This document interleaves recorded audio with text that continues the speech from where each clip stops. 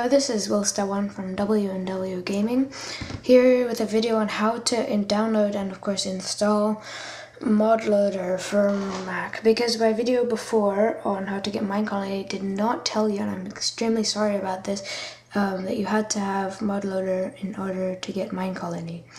So this will show you how to get modloader. I also did not add links, but now I have added that a couple of minutes ago actually. So you go into your Internet Explorer, Safari or Google Chrome, and you put in modloader simply and Google it, and then go on the first link, modloader Minecraft forums. Go down, scroll down. Oh, and here it says for Macintosh, it tells you how to do it, but I didn't do this and it worked fine.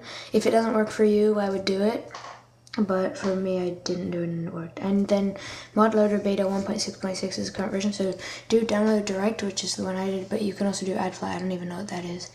So, okay, so then open up, I think that, like, I don't know. Anyways, open up the direct download of modloader.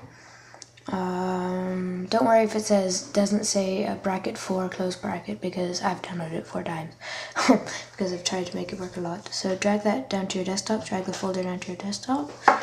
Okay, then we can close, we can close Google Chrome, open a Finder folder, go into your Mark Finder or whatever yours is called, go into Library, go into Application Support, go into Minecraft, go into bin, and then go into minecraft.jar, and yeah, I've already done it.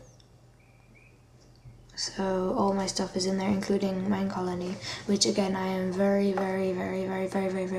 sorry for not telling you how to get modloader. I probably confused a bunch of you guys, probably got black screens, and I'm very sorry.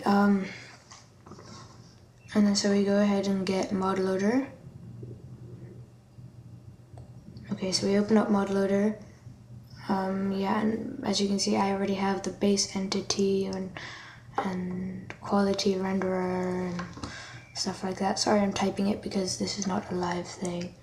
So yeah, you do that, and just to make sure you know what to do, I'm just gonna do it for you.